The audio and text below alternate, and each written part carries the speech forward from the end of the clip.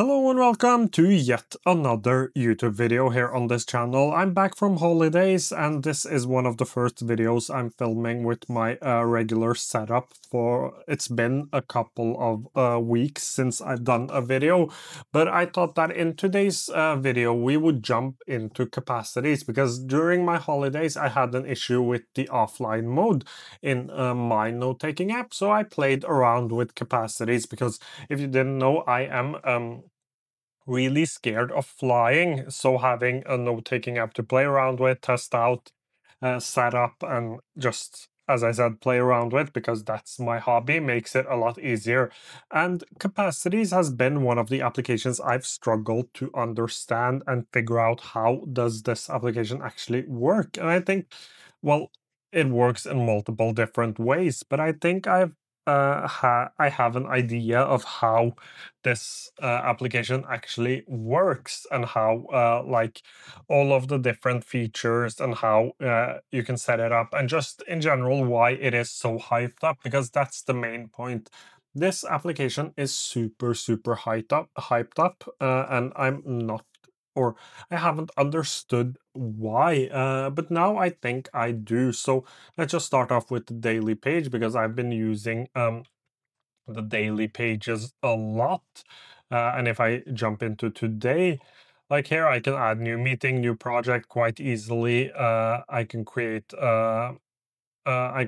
these object types really easily, but I wanted to create a daily note here because this is something I use a lot. So I capture something. Let's say I would capture a social media idea, like this one, for example, capacities, and I would call this capacities, not tutorial, but um, capacities tour. And then I wouldn't do much more. I would just press hashtag and I would do social media. And I have two. I have one called social media and I have one called social media idea.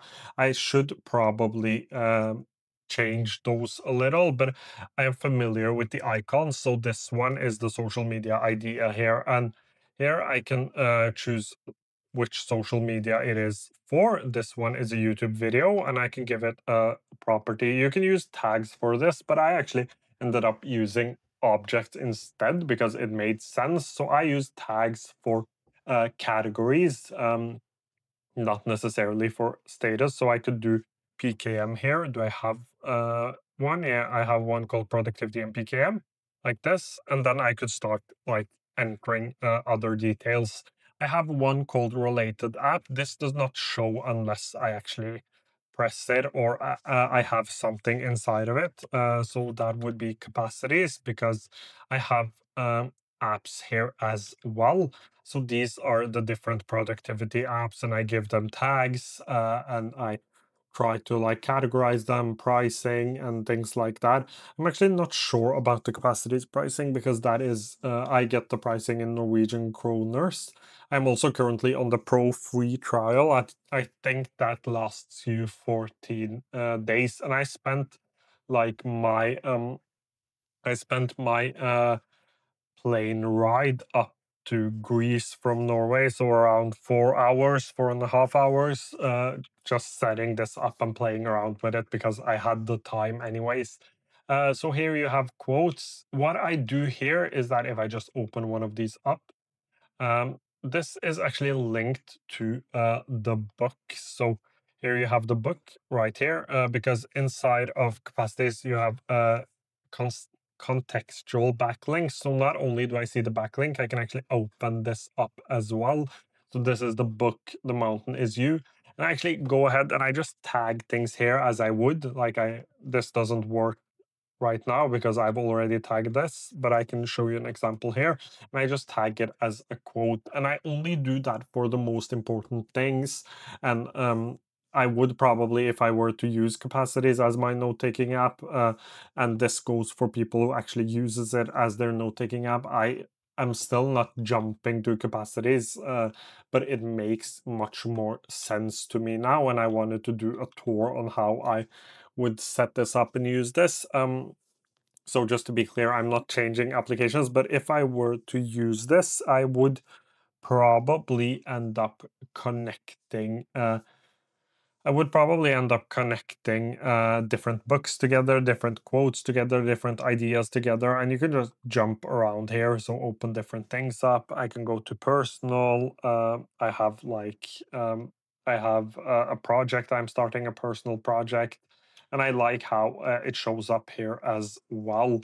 I have a long form journal I've been testing out. I have these weekly reviews, as you've seen me do in many different applications. As I said, I'm not planning on using this as my primary note-taking app, so I haven't moved everything over, but I just wanted to move a couple of things over to see how it works. And the whole point of this experiment on the plane ride was, one, to make me less scared of flying, and secondly, to be able to do more videos on capacities in the futures.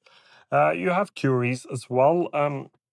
These are basically searches that show up as a database. I've only created one. I've created one for not done social media posts. So if I open up my social media ideas here, you can see that I have not done social media posts. This is basically just a query of the type social media ideas.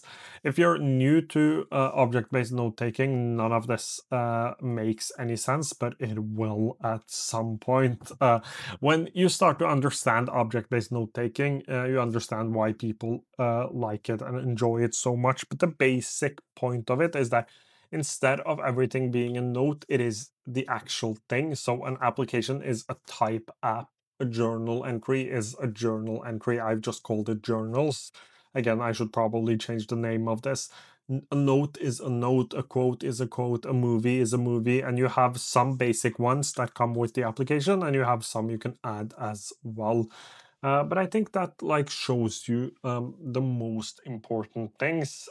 These properties and also the social media one is actually um, this is actually a property based on social medias here, because I want to use this a little more to write things about the different social medias, maybe write some things about the ideas I have behind them and things like that. So that's why I chose to put this up as an object type instead of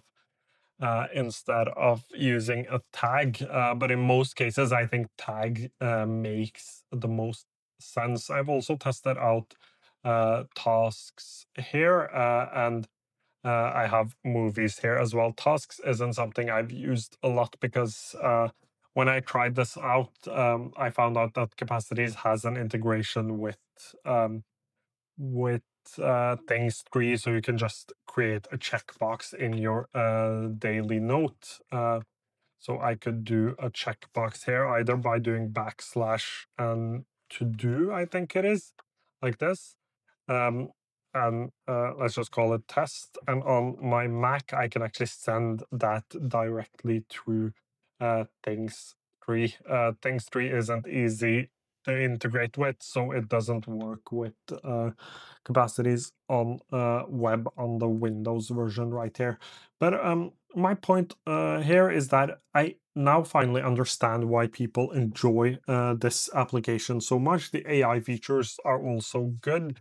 Um, it lacks a few things. My main issue is that it lacks a readwise integration. I've been a big fan of readwise lately, but that is actually coming quite soon. I would say that even though the AI integration is good, I think it can become much, much better. But in general, I now completely understand why people love this application so much, and I have started to like it a lot more myself. But I think that covers it for today's video. If you have any questions, feel free to leave them down below. I will try to get back to them as soon as I can. Thank you so much for watching today's video.